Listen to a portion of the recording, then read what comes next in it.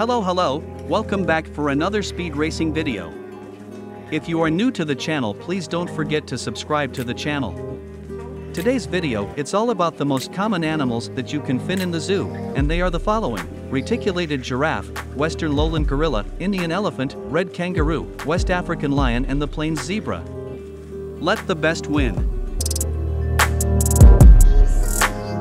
The word zoo is a shortened form of zoological garden or zoological park. A zoological garden or park is a facility where a wide variety of animals, typically from various species, are kept and displayed to the public. The term zoological is derived from the Greek word zoon, which means animal, and logia, which means study of or collection. So, a zoo is essentially a place where animals are exhibited and studied, making it a combination of a public attraction and a center for the study of animals. Humans keep animals in zoos for a variety of reasons, and the motivations can differ depending on the institution and the context. Some of the common reasons include conservation and research. Many zoos play a vital role in conservation efforts, particularly for endangered and threatened species. They provide a safe and controlled environment for breeding programs, scientific research, and the preservation of genetic diversity. Zoos often collaborate with wildlife organizations to reintroduce animals into their natural habitats.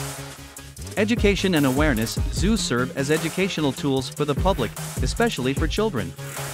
They provide opportunities for people to learn about different species, their behaviors, habitats, and conservation needs. This first-hand experience can help raise awareness about the importance of protecting wildlife and their ecosystems. Scientific research. Zoos can be important centers for scientific research. Studying animals in captivity can provide insights into their biology, behavior, and physiology that are difficult to obtain in the wild. This research can contribute to our understanding of both captive and wild animals. Protection from poaching and habitat destruction. Keeping some species in captivity can protect them from poaching and the destruction of their natural habitats. It's a last resort to ensure the survival of species that might otherwise go extinct. Public recreation and tourism. Zoos provide recreational and entertainment opportunities for the public. Many people enjoy visiting zoos to observe and learn about animals they may not have the chance to see in the wild.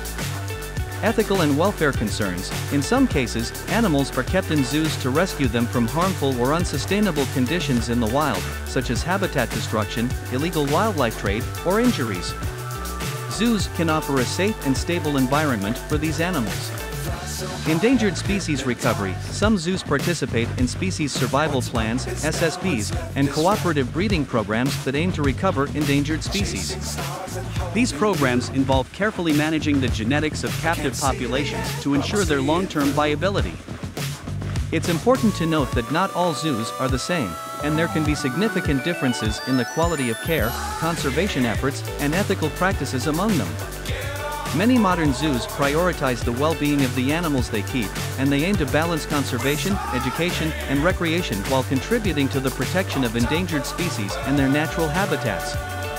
However, there are also concerns about animal welfare in some older or poorly managed zoos, which has led to increased scrutiny and calls for reform in the treatment of captive animals. Keep the ground in sight. Fly forever if you keep it tight. Love the world, but keep the sky on your mind.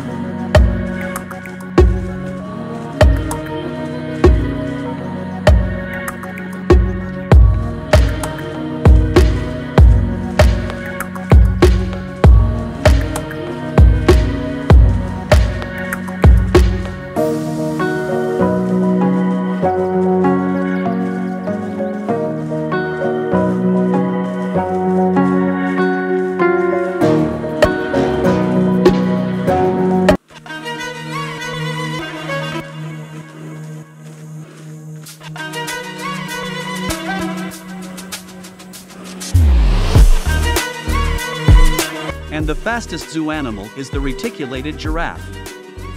Thanks for watching, see you in the next one.